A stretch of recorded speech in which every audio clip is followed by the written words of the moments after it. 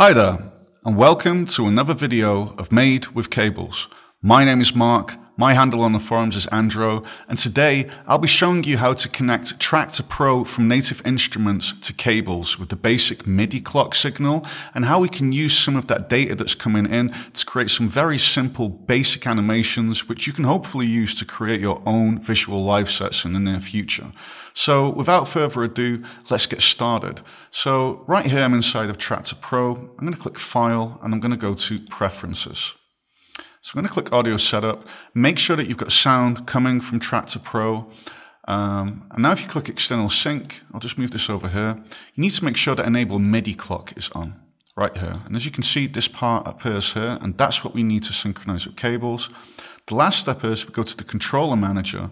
By default, the device is on track to Scratch 2. So what I'm going to do is I'll go here and click Add, Generic MIDI, and then I'll add an output. And I go to Master Clock, Clock Trigger, MIDI Sync. Now we need to send this clock signal to a virtual MIDI port. Now I would advise you on Windows to use Loop MIDI. It's a really cool program and it's free. So download that. It takes a minute to get up and running. Instructions are really clear. On Mac, you're going to have to select IAC MIDI driver. So here I'm going to pick Loop MIDI port. That now means that the MIDI from Traktor is being sent to Loop MIDI port, the output. Device target, make sure that's on focus, and that's it. We're good to go. So I'm going to go here and I'm going to click Close. Now you need to make sure that Auto and Master is selected here, and that the sync option is on here and the sync option is on there. Okay, so let me just rewind the track. So now I'm going to go into my cables patch, and this is here, and you'll be able to grab this in a little bit from underneath the video. So if I press F for flow mode, nothing's happening. So let's take a look. This has my virtual MIDI driver, Loop MIDI port. So this is the data that's coming in from Traktor.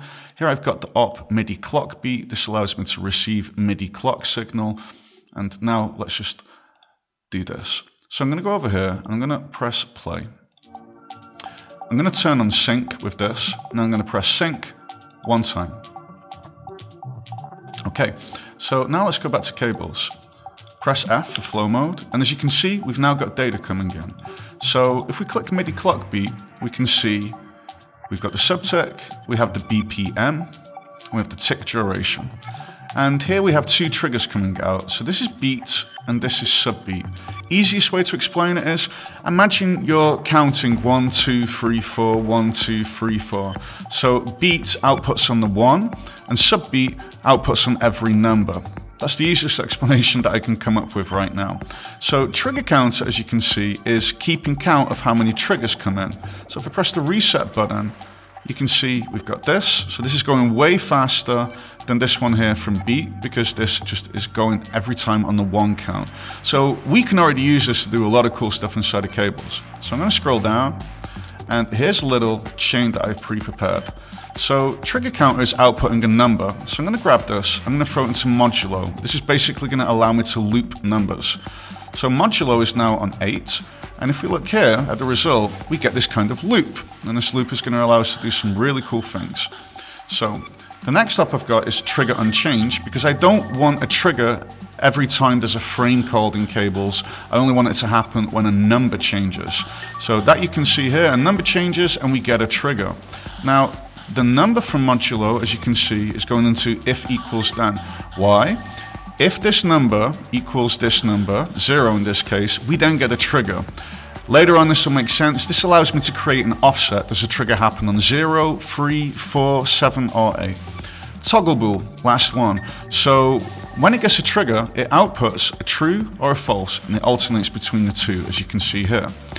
So now we connect this to bool anim, and let's just grab a main loop, because bool anim needs this to work. So I'm going to go here, I'm going to create main loop to bool anim, and bool anim will go between the value false and the value true whenever it comes in here. And the duration is determined here. So let's put duration on ½ a second. Let's put direction on both. And if we now go here, we can see it goes between 0 and 90, depending on if true or false is coming in. So let's use this to animate and make something happen on the screen. So I'm going to go here and I'm going to grab a matte cap material new. Just put that over there. move down a bit. I'm now going to grab a transform. And now I'm going to grab a cube. And the cube I'm going to put on width 1, height 0.5, length 0.5. I think I forgot to put this in cruise mode. There we go, cruise mode. So now it should just play on the whole time. Great. So here we have this cube, and now we're going to plug this bool anim into the transform. And we're just going to put it on rotate Y. Okay, so we've got something happening now. So with bool anim, by tweaking the duration, we can make it go slower or faster.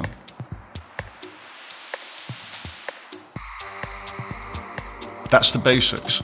Now we can pick direction. So we can say only happen when it's true, or only happen when it's false. It's kind of like a way of picking the offbeat with the Boolean. So I'm just going to put it on true for now. Okay, so the thing we've got here is if we go to Traktor, if we speed up or slow down the track, that duration with bool anim stays the same, right? So then we've got times when an animation like might not finish. So there's a really cool little trick for this. So here we have the tick duration. And this changes depending on the BPM. So I'm going to grab value. I'm going to put this here. Let's just make a little bit of space. Turn off flow mode for now. So I have this tick duration. As you can see, this will change depending on the BPM. So now I'm going to get this, and I'm going to plug it into a multiply. And this multiply, I'm now going to plug into duration. And if I now turn this down, we can make the animation go faster or slower. And you know what? Let's make this cube a little bit wider so it's just a bit clearer what's happening. Okay, great. So this is the most basic animation in its basic form. So if we now go to modulo and we put this on 4, it's going to happen twice as fast. If we put it on 2, it's going to happen like this. Put it on 16, it's obviously going to take longer. So that's just the basic idea there with how to determine when things happen. So I'm going to grab bool anim. It needs a trigger. I'm going to grab this. I'm going to grab the bool, and I'm going to plug that in here. And now I'm going to get this tick duration, and I'm going to plug it into duration here. And I'm now going to plug this into position Z. So now I want to say go back -4 and come to 0.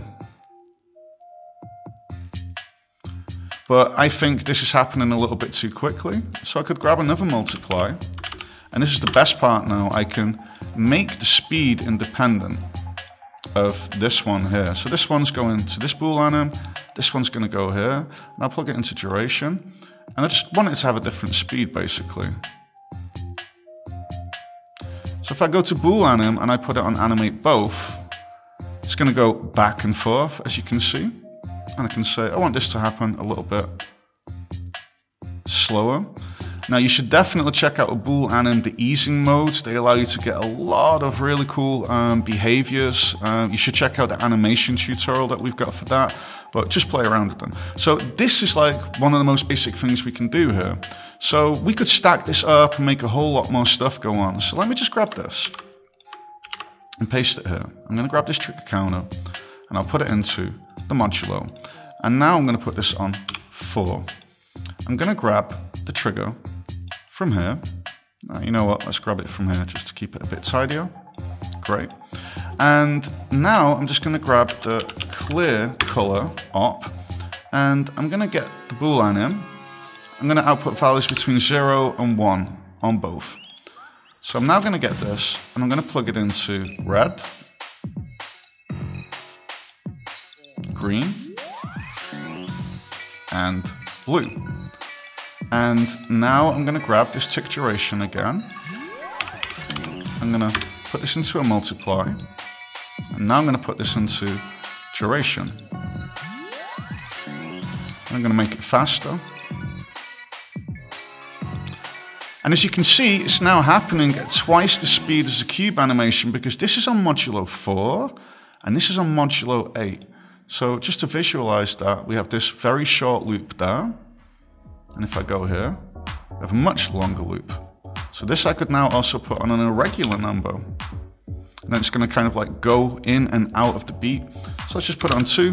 We can get a much faster effect. So that's like, this is your general chain to just be able to create animations that happen on different parts. So I could go here to bool anim and say only happen on false.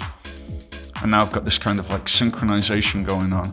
So the sky's the limit with this. This is just like the very basics of what you can do, but it's more than enough, hopefully, to get you started and inspired to start making your own visuals with MIDI clock signals. So you could use Traktor Pro, you could use Ableton Live, Renoise Cubase, anything that just gets MIDI clock into cables.